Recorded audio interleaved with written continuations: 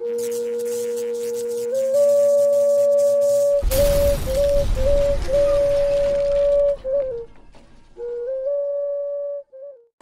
back on campaign for the 2014 tournaments coming up for the KQPR.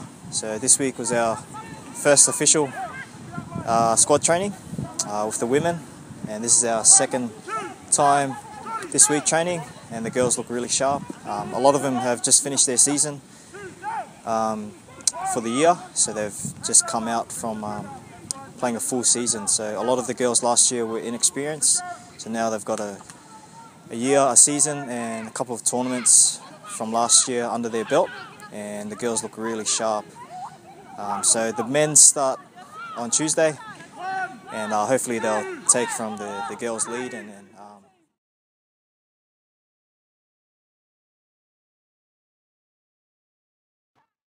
it was really not a surprise to see a lot of the boys be selected. It just goes to show the fruit from all the effort that they've put in, the boys.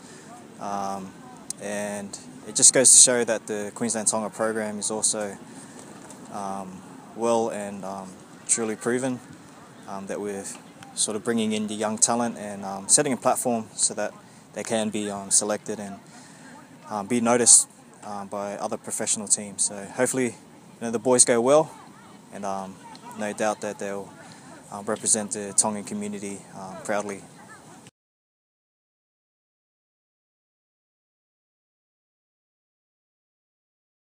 For Brisbane City, we've got Ma'u, Dave Fe'ao, and Chaz Mahina.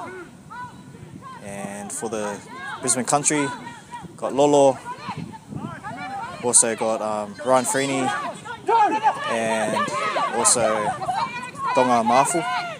And we've also got the Whainga'a twins playing as well. So it's good to see a lot of the Tongan boys, and I'm sure they'll go well.